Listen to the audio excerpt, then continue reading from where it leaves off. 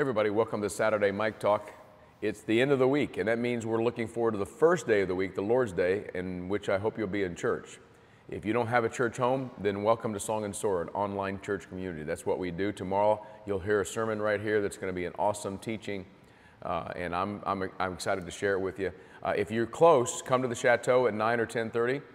We meet there every Sunday, and we have children's programming at the 9 o'clock hour through 5th grade. So bring your kids and bring your friends, and let's celebrate the Lord together. Hope to see you tomorrow. Hope you guys are well. I want to celebrate a couple things today. Happy birthday to my awesome, sweet, loving, beautiful daughter-in-law, Monica. You guys know her around Song and Sword Church. We simply could not do this ministry without her, but today's her birthday, so happy birthday, sweetheart. And also, I want to celebrate, guys, we're 12 days into this 52-day challenge, Come Let Us Build, and we've received already almost just under $50,000 in gifts towards this building that we want to purchase on Jefferson Street. So God's doing amazing things.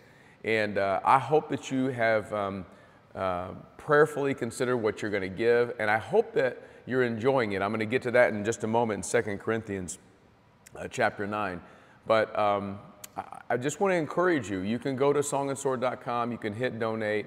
Many of you, I think we've got 11 or 12 $1,000 gifts. We've got 3 or 4 $2,000 gifts and 2 $10,000 gifts. So you can see that people are taking to heart this idea. If we raise $250,000, we already had about $100,000 in our building fund and promised and accounted for through our general fund. And so that is probably still intact. So we got another 100,000 plus 50,000.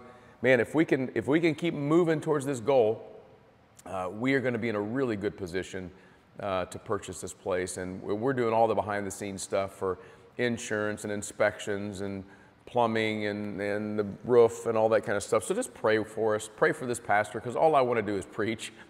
But I'm also a businessman for Song and Sword, Inc. So there it is.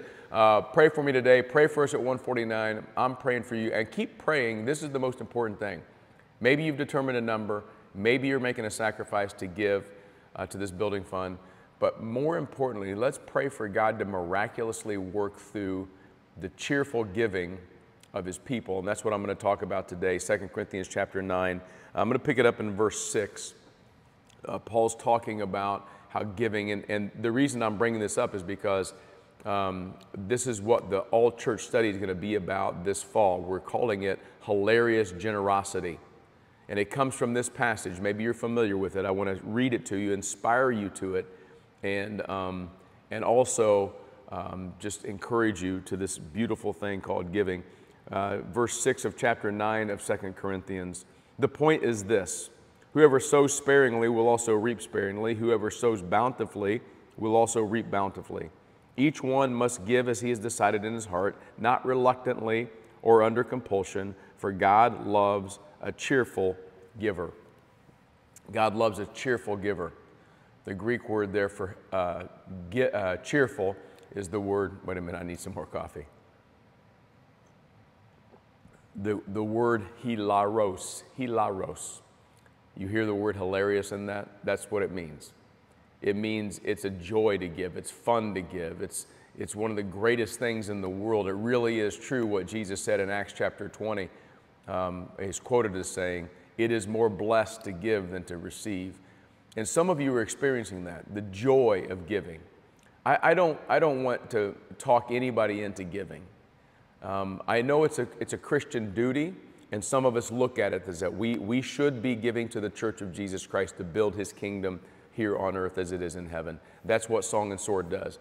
And if you're a part of Song and Sword, you should be giving to the church. If you're a part of another church, you should be giving to that church. And I believe that the tithe is the Old Testament standard for that. But I'm hoping to move the hearts of the people of Song and Sword from we should give to I want to give to I want to give more to this is hilarious. This is awesome. And I don't know that I'm a hilarious giver yet, but it is way more fun after a lifetime of giving to the church. I'm having way more fun now giving stuff away. And I want that for you. And God wants that for you because God loves a cheerful giver. Do you see this? He doesn't love it when you give reluctantly. Oh, here's my money for the building fund. Here's my money for the church. Here's some money for someone who's in deep need.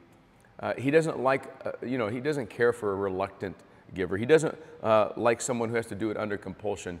Hey, you owe me, so pay up. He likes someone who says, I can't, I'm giving to God. Look at this. He's given me so much, and now I get to give him more. I get to give him more.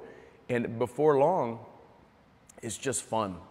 I've had an opportunity this last week, both personally and for representing Song and Sword Church, to give to people in need in this town. And I'm telling you, it's fun. It's fun to roll up to a place where people are hungry and go, hey, we have some leftover hamburgers and some hot dogs and some t-shirts for you guys, and give them away and see the look on their faces of thanks for food. And then just a chance to pick up a lady that was sitting right outside my house today and take her to a place where she could get some help. And just that conversation blossomed into another conversation. I'm having a blast giving. I want you to have a blast giving. I want this to be something where the Lord looks at Song and Sword Church someday and the whole thing he's doing through us and says, those people are hilarious givers. Amen. God bless you guys. See you tomorrow.